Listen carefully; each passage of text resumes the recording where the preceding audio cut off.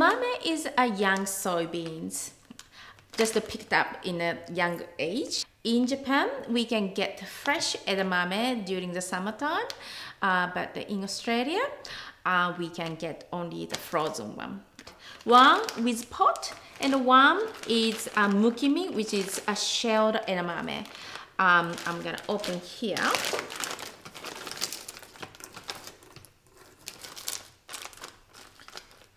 So you see, this is with pot, and this is shelled.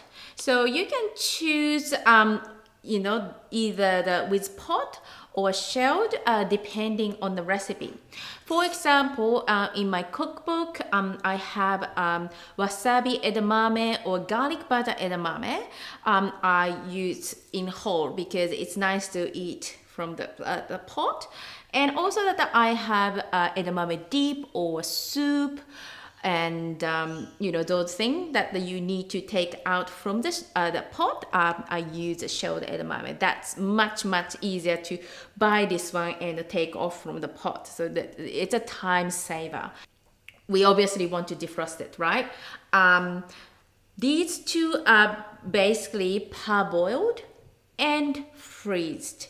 So basically it's already cooked. So what we want to do is that you know, defrost it. You can thaw in fridge, that's okay. But for me, that I don't like to smell of the freezer burn. So even I defrost it, you know, slowly in the fridge, I always wash.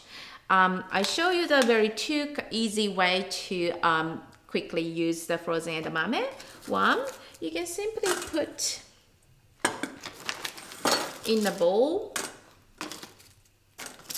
and pour the hot boiling water.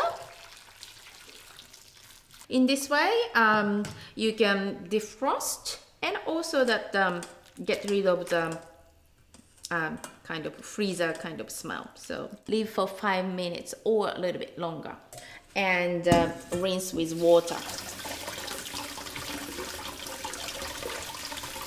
Another way of doing that is boiling in the pot. So this is the boiling water, and just simply put kind of lumpy thing here. So good way to judge when it is ready is that at the moment, as you can see that the edamame is on the bottom, but when it's ready, it's rise onto the surface. That means it's ready.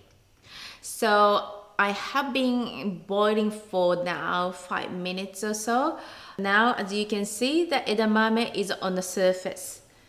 You see this one? It's now on the surface, which means it's truly ready. But doesn't need to be everything on the surface for example, if you're making the salad or something, you just want to add it to it. You don't need to wait the edamame is on the surface. But if you want to make sure that you want to have a good texture, creamy, smooth texture, it's better to wait until the edamame is on the surface. So I just simply turn off the heat, and I just drain here.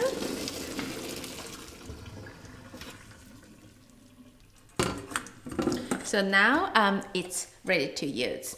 It's always good to put some cold running water to you know, keep the nice color. Otherwise, if you leave it too long, that the color will be a little bit darker. So if you want to keep the good color, always good to put the running water. And so it's ready to use.